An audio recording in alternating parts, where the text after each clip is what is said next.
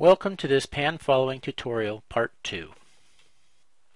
In this tutorial we're going to build this effect. The little groundhog layer is following the car layer around the screen.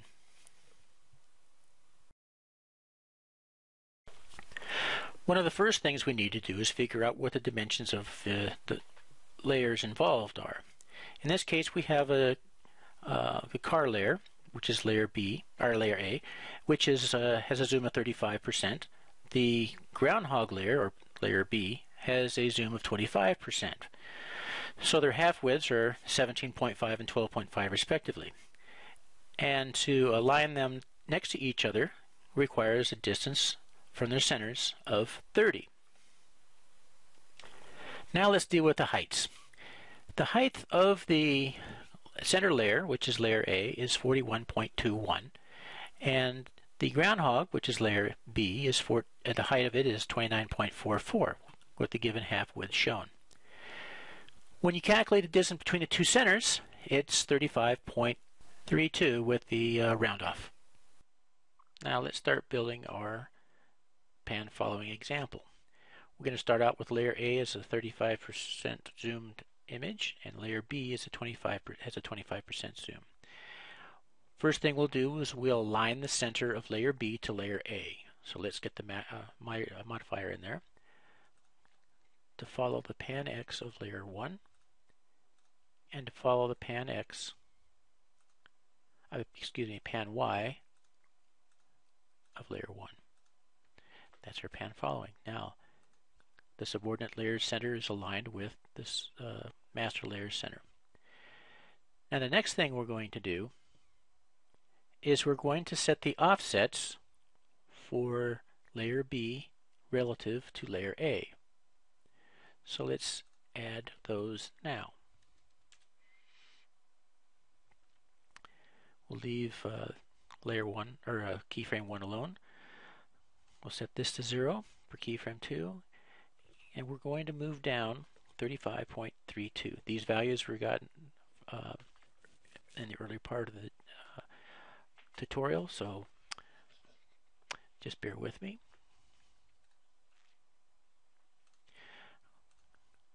Now we'll do 30. From here on it's just copying, basically. All we're doing is going around the layer A.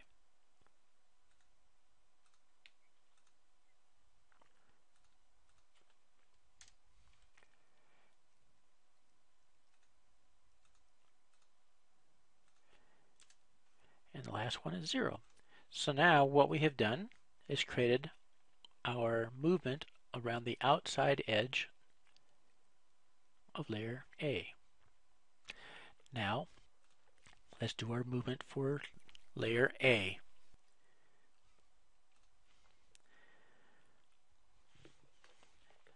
The half width of layer A is 17.5. So 50 minus 17.5 is 32.5. The half height of layer A is 20.61. So 50 or minus 50 plus 20.61 is 29.39. So minus 29.39. Let's copy that to the first keyframe. Let's make this a negative. Let's add a keyframe.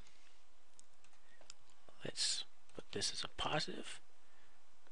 And now we have the first cut at our pan following.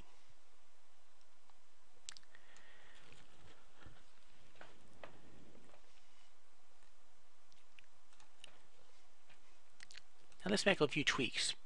Notice that as we approach keyframe 3 here, the bottom of the layer B image goes off screen. Let's adjust that so that it just barely touches the screen. Let's try this. So it doesn't even go off the screen, it just touches the bottom there. There we go. Now as we approach keyframe 6, notice that layer B is also going off the screen, so we need to move it over to the right so that layer A is a little higher by the time the bottom of layer B gets to the bottom of the screen. That works. Okay, cool. Now let's make another tweak. Notice that as layer B's bottom edge reaches the bottom edge of layer A, that we're not at the very end of the keyframe. Layer A's corner, upper right corner, is not the same as the screen corner. So that can be summarized by the difference in the heights of the two layers. So since the half height of layer A is 20.61 and the half height of layer B is 14.72, the difference between those two is 5.39. So if we adjust layer B down by 5.39, we should reach the bottom edge of layer B should reach the bottom edge of layer A at the same time that layer A's upper right corner reaches the screen's upper right corner. Let's see if that happens. Works for me. Since the beginning doesn't start the same, and we want it to be the start of the same, let's come over here and adjust this down 5.39. So now, as soon as layer A starts moving, layer B starts to appear. Cool. Okay, now let's make some adjustments to the movement of layer A. Let's add 2 keyframes.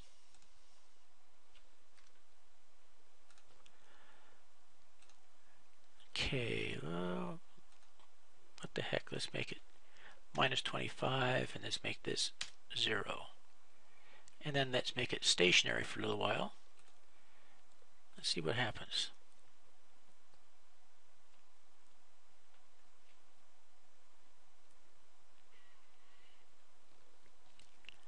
Looks like it works pretty good. And that is the whole movement.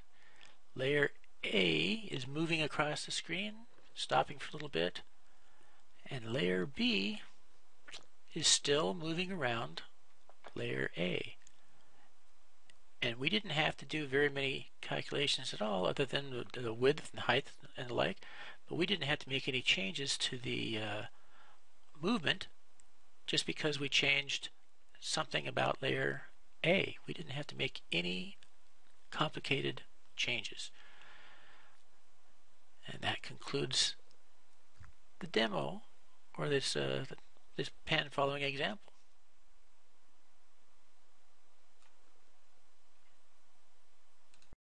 Welcome to this synopsis conclusion summary of the pan following tutorial. A pan following requires at least 2 layers, a subordinate layer and a master layer. The master layer provides the information for position that's used by the subordinate layer to adjust its own position. They're not linked layers, they're just associated with each other. The pan following modifier obtains information to the current layer, and that is then used to modify its own positioning. Now, if you provide that positioning information with absolutely no offset value, the subordinate layer is going to be aligned, the center of the subordinate layer is going to be aligned with the master layer's center. And if you do provide an offset value, then it's just a positioning that is relative to the master layer's center position. And you can apply the positioning information using one or more of the following: a keyframe pan setting, which you can adjust manually, or you can drag the layer around and it'll adjust the positioning information within the pan settings as appropriate. You can also use an action that's constant or an action that is a function. Any of those 3, or all 3 of them together, can provide you with your positioning information. If you manually adjust your layer around, that can provide you with approximate offsetting information. Or you can use math to create the exact placement of the layer where you want it. If you use precise measurements, you're going to need to know information about all the layers' heights and widths as necessary, but you don't require them if you don't want to use them. It just helps sometimes. Just remember that the offset distance from the offset distance is relative to the master layer's center. The precise measurements provide you the ability to place it exactly where you want. The approximate Easy to do. Just position it, and if it's not necessary to be precise, just move it around as necessary. You can guess and tweak as required. Now, if you make changes to the position of the master layer, the subordinate layer is going to move automatically. If you need to, you can adjust the subordinate layer's position accordingly. If you move the master layer into a position where for instance, where the subordinate layer can't be seen, easy to make a change. It's just when you make the change, you're making a change relative to the master layer's center. Now, modifiers make that positioning information a lot easier to accomplish than if you had to do it manually.